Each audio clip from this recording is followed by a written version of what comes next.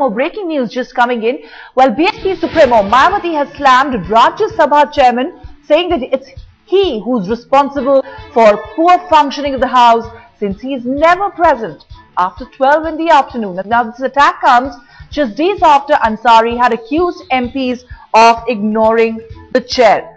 So, a direct attack on the chair by Mayawati, BSP chief, who's been at loggerheads as far as other parties in the Rajya Sabha is concerned over SC/ST quota promotion bill.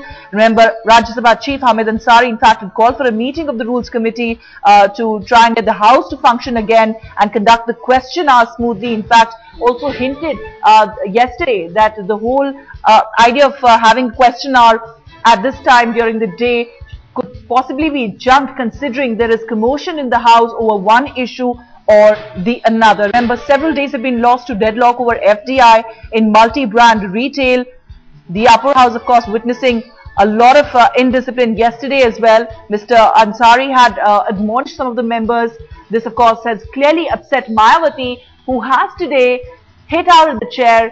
She has taken on Hamid Ansari, Rajya Sabha chairman, there, saying it's he who's not present, and that which is why there is poor performance, little work that is being done in the Rajya Sabha.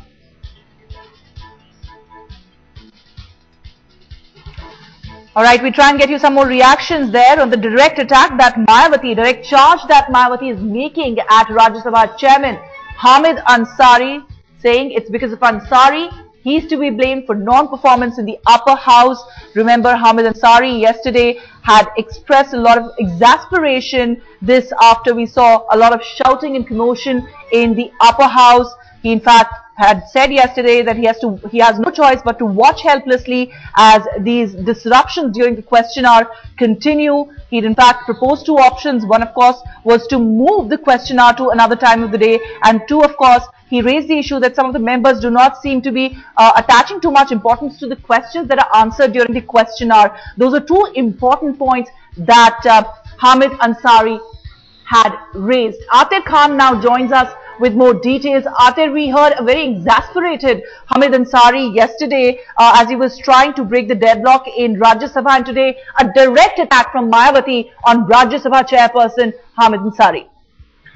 So that's right. The chairperson had yesterday, he's come down heavily when there was disturbance in the House. He said that why not do away with the question hour. But today, Mayawati has given a statement in Rajya Sabha saying that the chairperson is not available after 12 o'clock. So clearly she has, retaliated after the chairperson's statement yesterday.